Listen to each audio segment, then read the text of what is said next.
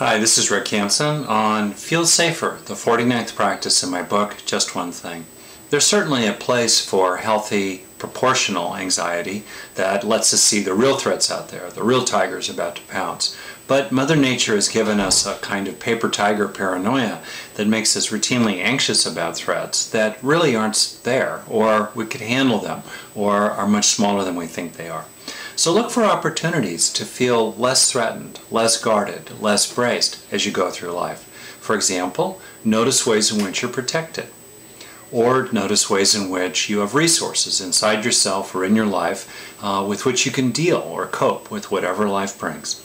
Also bring up the sense of feeling cared about by other people, which is a very, very important way, rooted in evolution, for feeling safer.